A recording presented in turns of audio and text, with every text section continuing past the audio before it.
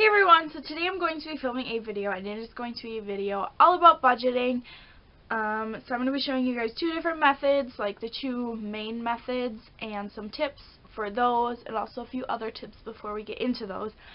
So some tips is you can find free budgeting worksheets on Google Images. Like, just go to Google Images and type in free budgeting worksheets, and there's tons for different things like vacations and whatever else. Find one, you know, if you want to, you can find one that would work for you. There's tons of different ways to budget your money. So go on Pinterest, go on the interwebs, and look up just different ways on how to budget your money. There's tons of different tips out there. I'm going to get started with the first method of budgeting, and this is what I call the plan ahead method. This method I feel like works best for a fixed income when you know exactly how much money you're going to get. I personally don't have a fixed income, but if I did, this was the method I would try and use this method.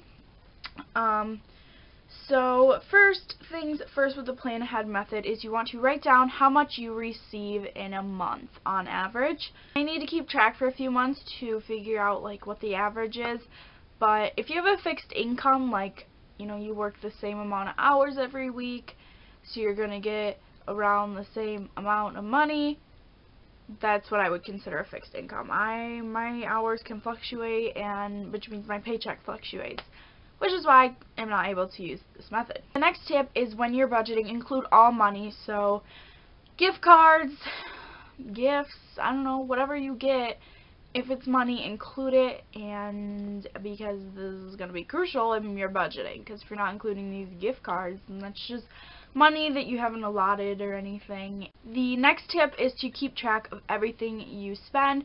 Save receipts and write everything down.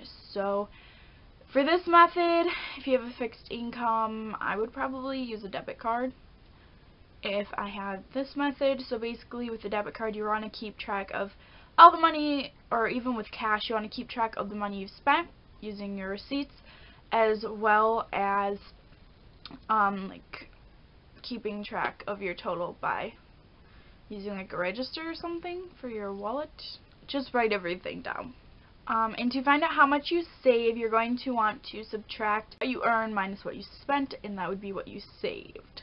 And then once you have those basic computations down, you're going to basically divide your money into what you like plan on earning or receiving, your spending category, and your save. And I'm going to show you an example in this book. This is, if you're wondering, and I'm totally dorky because I'm still have this. This is the American Girl, A Smart Girl's Guide to Money book. As you can see, this is well loved. I used it all the time, but I still have this book, and that's where I got some of these tips. So this is the budgeting method that I use. So basically it says budget, and you put what you expect to earn or receive in a month, what you plan to spend in a month, and then what you plan to save, and you basically just chunk it out. So you could put paycheck. For me, that would be like it.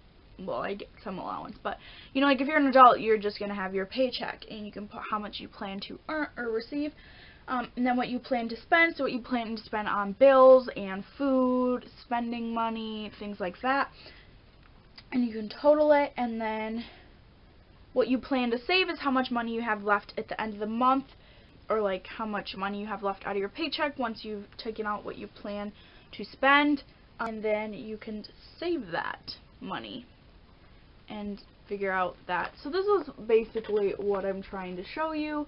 I feel like this would work pretty great.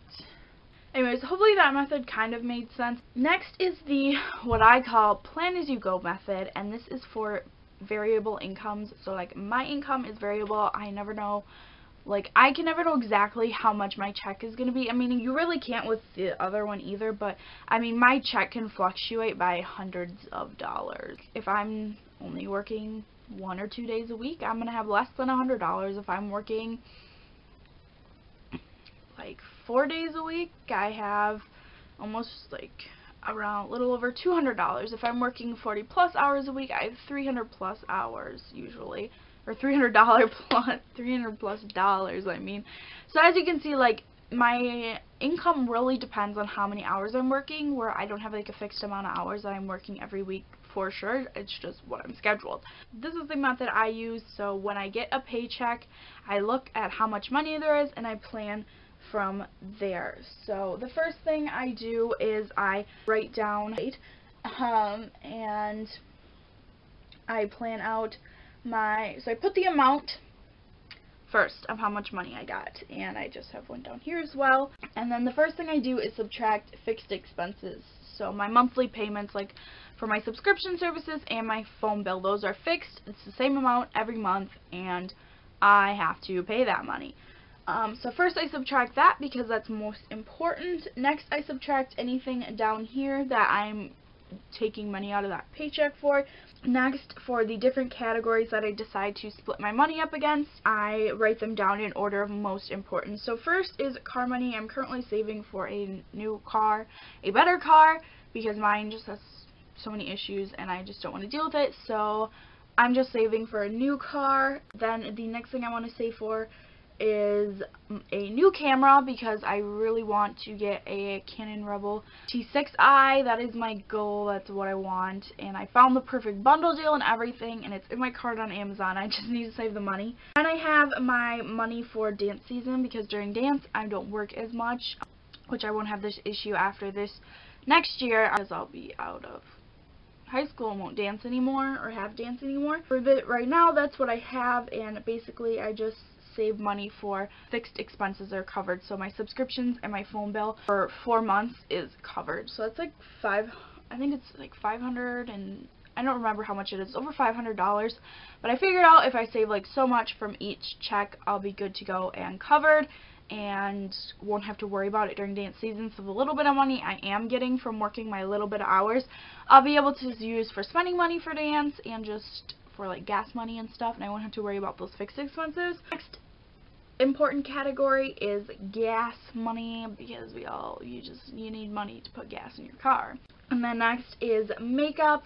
Basically the makeup category is money that I'm putting towards something for YouTube, whether it be to go to Walmart and buy makeup, or save for something or like save money for Sephora, you know, like just allotting a little bit of money each paycheck to spend on makeup, beauty, hair products, anything like that. Just because since I do YouTube, I tend to spend that money. And then the last category is spending money, and spending money is basically money that I spend on food. That is the money I have to spend on food or other random little things that I might end up spending money on. And I just divide it out for how much I have, and then on the side I just do like how much cash I want to get at the bank, how much I'm depositing, and then also at the bottom I do a current outlook. So I take the amount, like the average of the amount of money that I've been saving, divide the price of the item divided by the average, and I've figured out like how long until I get it. So, and I just cash my paycheck and get the cash, divide the cash up that way. That's just what I'm doing right now. That might change in the future. Like I'll put maybe I'll start putting like my car money in the bank or something, but yeah, for right now I just take out the cash, and I have little envelopes, and I put the money in envelopes and divide them up and label them, and I put how much money should be in each envelope so I can keep track of if I took money out of it for some reason or something. And yeah, so hopefully that made a little bit of sense, and those are the two methods that I am decided to tell you guys about today. There's tons of different methods. Do your research, look stuff up, find out what would be best for you, and honestly, just be smart with your money. If you don't have money to spend on makeup or some new thing that you want, don't spend the money on it. You know, figure out what money you need to save, what you need to save for bills, like just be smart with your money, and I think that will help. I hope you guys enjoyed this video. Please comment down below if you have any requests. Give this video a thumbs up and subscribe, because it would make my day. And also, if you're new here, you should subscribe, because I make tons of awesome content. So yeah. Anyways, I will see you guys in my next video. Bye guys! Hey everyone, so today I'm going to be filming a video, and it is just going to be this eye shadow tutorial. And it is just kind of like a more wearable, grown-up looking St. Patrick's Day look. I feel like classic St. Patrick's Day colors are just really bright and unwearable. Like I'm not going to put these shades of green on my eyeballs, for example. And I feel like those are really classic St. Patrick's Day colors. I hope you guys enjoy this video. Please comment down below if you have any requests, and subscribe if you haven't already. My name is Katie, and I would love it if you stick around. And also, I think that's it. So yeah, let's just get into the video. I don't know what this was, but yeah.